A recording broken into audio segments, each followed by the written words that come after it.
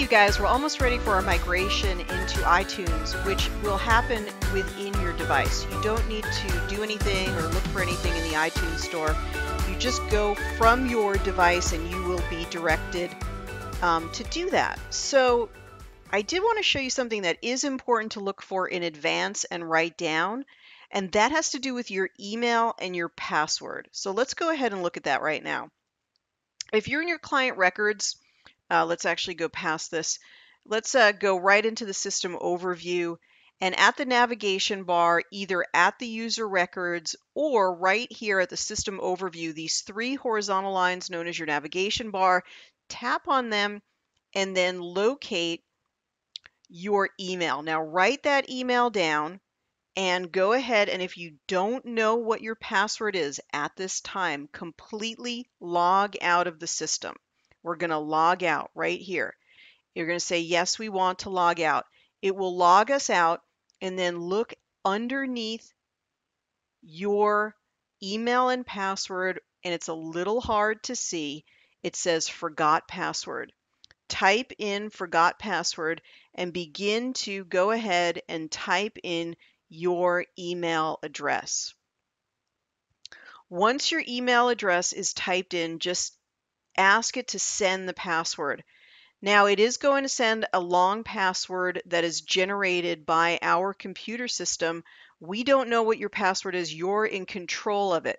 Once you've gotten that retrieved and you're inside the system, it's absolutely possible for you to go ahead and check your email and then change your password once you're inside the system. So we can go here.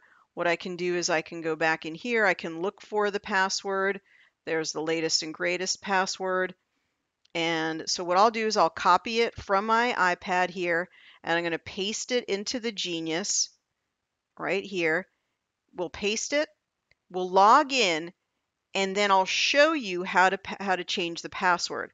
So now just go ahead and select a client. Let's just select a client. We'll just make up a client here and just whatever date of birth. Okay, go inside the program.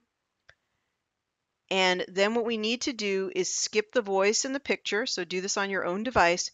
Go to the navigation bar and you want to look for change password. So you have to log out in order to do this and get a computer generated password.